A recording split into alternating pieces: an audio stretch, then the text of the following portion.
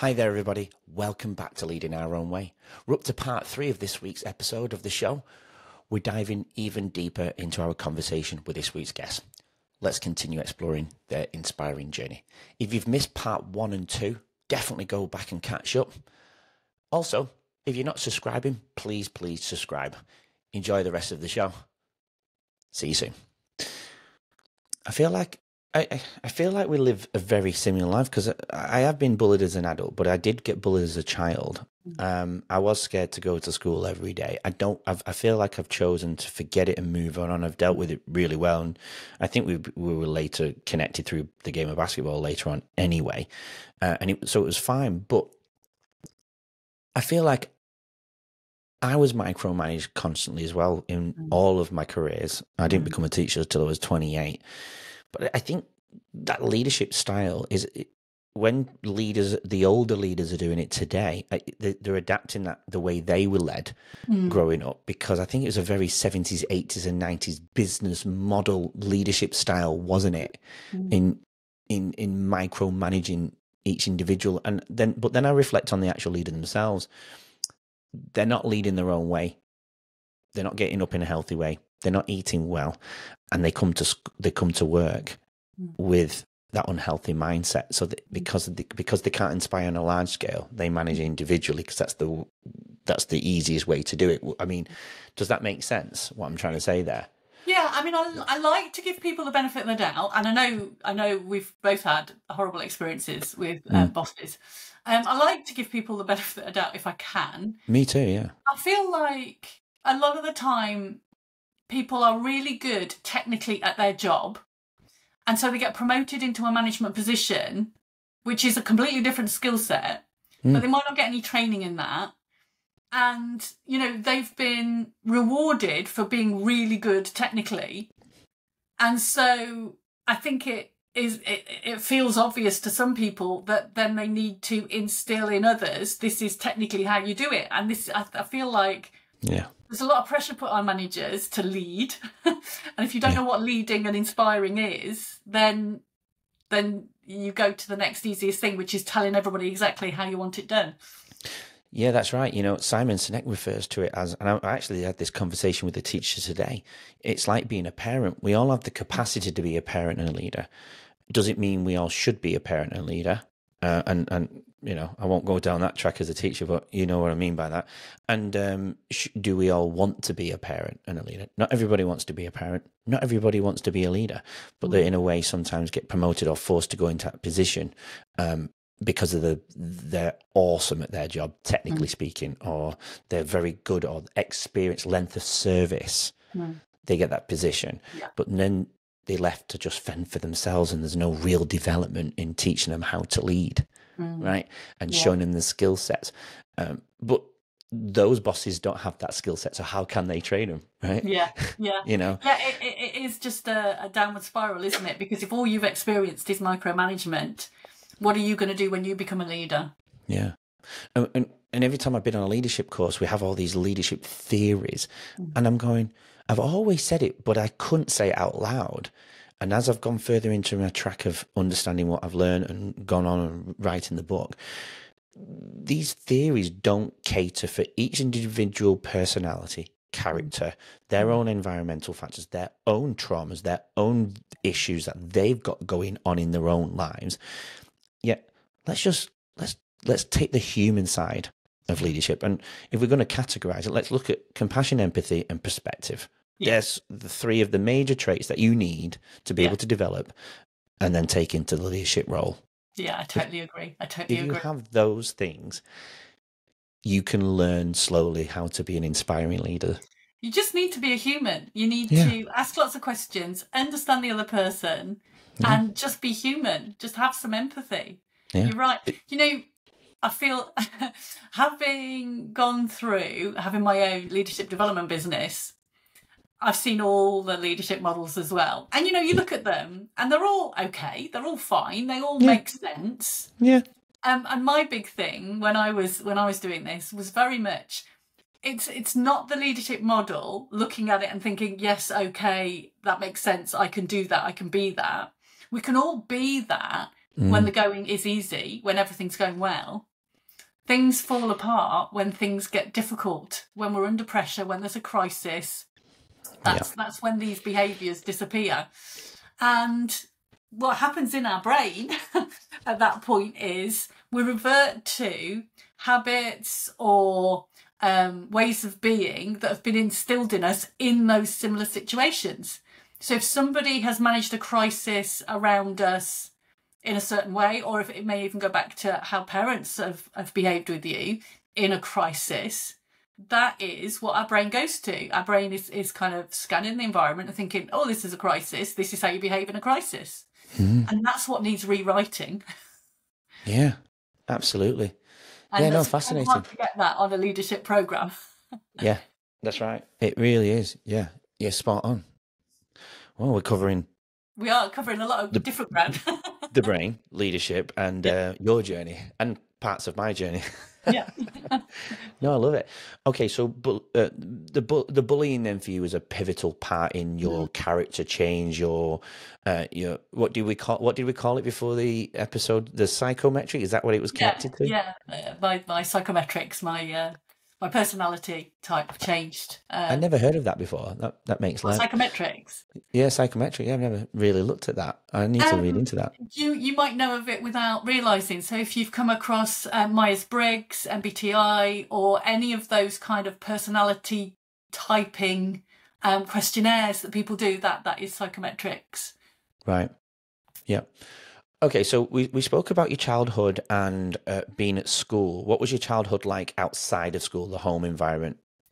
Well, I would, if you'd asked me that a couple of years ago, I would have said it's a perfectly normal childhood. Nothing remarkable. Yeah, because you realised later in life, didn't you? Yeah, I did. What did you realise later in life? Well, I'll tell you how I realised it. I was watching the telly with my husband. And I can't even remember what the programme was, but on the programme there was a guy cuddling his two kids on the settee. And I just rolled my eyes and I said to my husband, I wish they wouldn't show stuff like this on the telly. This is not normal. This is not how people behave. And he just looked at me. I mean, his jaw dropped open. He looked at me and said, what do you mean? And I said, well, your dad didn't cuddle you on the settee, surely. And he said, yes, he did. And I was like, oh, okay. And I had to kind of rethink my childhood a bit. I don't actually remember ever being touched as a child. I don't remember having a hug ever. Yeah, well. And I don't actually remember much in the way of praise. I certainly don't remember mum and dad ever saying they were proud of me. I did overhear them actually when I was doing some training. I won't go into all of that, but when I was doing some training, probably in my early 20s, I overheard them boasting to my auntie on the phone about how well I was doing, and that, I mean, I remember that because that stood out so much. It was like a shocking moment. Oh, well, they must be proud of me. Yeah. So it's funny, isn't it? We normalise whatever we go through, and I genuinely would have said I had a perfectly normal childhood. Yeah. But that's got to have affected me in certain ways. Did they ever, what about like the category of sorry, apologising? Did they ever say sorry to you? Oh, no, that wouldn't happen because, they're the parent, they're in control, they're in charge, they know best, they know, no, that wouldn't have happened. Finding that later in life then, you travel back to your younger self. Now you've got that mindset, that maturity, that perspective. Do you think it did affect you in any sort of way, whether it was missed opportunity, prevention of going down that road opposed to the road you went down? I've done a lot of work on myself, even before I realised this. So I've done, with all the psychology that I needed to learn for leadership development and, doing my own psychometrics many years ago and not really liking some of the things I saw and working on that and changing my way of being. I feel like I have probably dealt with most of it without even being aware of where it came from. But now I actually think it's affected me physically. So I do have certain aches and pains and niggles and things that have happened to me physically, that I'm working with somebody right now who has identified some things that are basically where I'm holding some trauma in my body, and it's making me tight, making muscles tight, making the fascia tight in certain areas. So I'm working through that right now. So that's fascinating work. That really sparked a lot of interest in me. And it was really funny, actually. She's a specialist in all manner. She looks at the whole body. So she's not a physiotherapist or anything who just looks at, oh, you've got a sore shoulder, let's do this exercise on your shoulder. She looks at the whole body and how your whole posture is, and your gait and everything. And she's done some work on reflexes. And I don't mean like tapping your knee and you kick your leg. I mean reflexes, how your body is wired from developmental, right from a baby all the way up. And it was really interesting. She asked me to go and find out, did I crawl when I was a baby? And I just said, well, what a weird thing to ask. Of course, crawl when I was a baby. All babies crawl. And she said, no, some don't. And she said, looking at some of the issues in your body and where they're coming out, she suspected I hadn't crawled as a baby. And next time I saw my mum and dad, I asked them, and indeed I didn't crawl as a baby. Isn't that fascinating? Yeah, I mean, it's just phenomenal that she can look at me and say she thinks that's one of the issues. So we're currently working on rewiring the bits that didn't get wired because I didn't crawl as a baby. Yeah. How something so long ago, or something that you, again, you think that's present in your mind actually is affecting you down the track. Yeah. It's amazing. The things that affect you. I mean, I've not been through any massive capital T traumas, but I do wonder whether some of this tightness in my fascia, some of these aches and pains and niggles that I have, are just from the little T trauma, the not receiving the love. Yeah, wow. Yeah. Fascinating. Maybe that's all these issues, I think, kind of, they paint a picture to why you struggled, I suppose, to being micromanaged in the 90s, maybe. Yeah. I don't know. Yeah, I mean, if you think about how my parents, that authority kind of parenting view, I mean, this is why I've kind of fought back against authority and micromanagement forever, and why I needed to work for myself to get away from that. I mean, it's an obvious link, isn't it? So you're a person that loves to work with people, or should I say help people, but do you think because I'm a people's person, I love being around people. I think I struggle in teens because of what I try and give out. It's not that I necessarily need it back. I suppose I don't like negative comments or negative vibes and negative energy, and I can feel that because I think when people are so positive, what I found is a lot of people get turned away from that. I don't know. I could be wrong. It's just, maybe it's my experience. I don't know where I'm going with that slightly, but that's just how I suppose I've always felt. I've always probably tried too hard, and people get turned off by that. So that really resonates with me because I didn't get any praise or anything growing up. I do notice, I mean, I'm much better with it now, but I used to definitely, if somebody did praise me for something or appreciate something that I'd done or said or say anything positive to me, my brain immediately went to, what are they up to? Why are they saying that?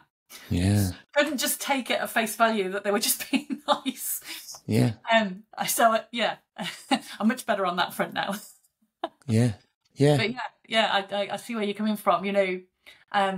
When I entered the coaching world, with executive coaching and stuff, it was challenging for me because a lot of the coaches I met were very supportive, and that is not the work environment that I'd used to grown up in. Not grown up in, but that's not what I experienced in the work environment. It was very competitive.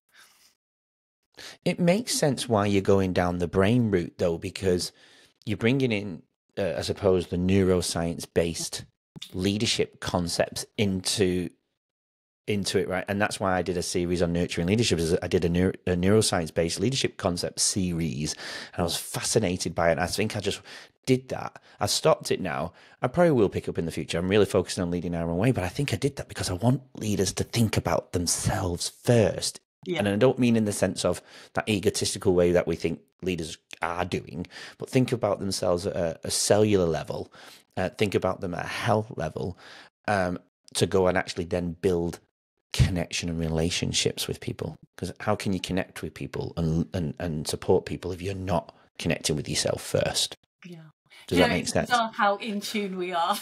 Oh, right. Because when I was working in leadership development, I did a lot of work around the neuroscience of leadership, also the neuroscience of learning. So how do I actually make the learning experiences sticky, so that they're embedded? But yeah, all about the neuroscience of leadership and what's going on in the brain. And I always like to do a little teaching bit around what is going on in the brain, because so I think it's really important that we understand that our brain does things for certain reasons, and it might think that it's keeping us safe, but these habits and routines the brain goes through might not be that helpful anymore. They might have been helpful back in the day when we first developed that approach, but they might not be helpful anymore. And I think it's really important that people understand why their brain is doing what it's doing, and that it's perfectly normal and natural. And now you know about it, we can rewire around it and find a new way of being in those situations. Well, we now know, don't we, through, neuroplasticity, that we can rewire the brains. We're not set with the brains at, 25, 27 for men, 24, 25 for women, or whatever the exact ages are that we fully form our brain. We can rewire it. A guest previously, I don't know if I'm going to publish him after you or before you yet, but I've done a filming where I've interviewed a Karim Boktor, and he has the Karim Boktor method. He's here in Australia. I met him at the Diary of the CEO, actually, and fascinating guy, because Stephen Bartlett came out here, and I've interviewed him. We did a 2-part. He goes round and he hypnotizes people, NLP training, he does timeline therapy, and he hypnotized me, and I'm going to publish that, or I have published that. And after the episode, we talk about he focuses on one thing, whether it's fear, anger, stuff like that. And he asked me at the end how I felt and what I did it, and it's on the recording. I was absolutely blank. I couldn't actually retell. And he said, "Well, what's happened there? I've rewired your brain." And I feel like I've worked on rewiring my brain anyway, with everything that I've been reading and learning and attempting in my life to change, to be clearer, more present, and so on. But he did. I if I was to pinpoint out the points, I could, but I couldn't go into depth with it. I actually couldn't recall. I was blank, and I'm in shock. You'll be able to see it for yourself. I'm going to publish it, or I have published, like I say. Oh my Lord! Even now, if I try to pinpoint out, blank, absolutely blank. And so I feel like that fear, or that whatever emotion we were working on, he has cleared from my conscious. Amazing. It's bizarre, and I've never done anything like that before. And I had my eyes closed for 1 hour and 10 minutes, and it felt like 25 minutes. Wow. Insane. Yeah. Anyway, where are we going with that? Our brains are really plastic, and they can rewire.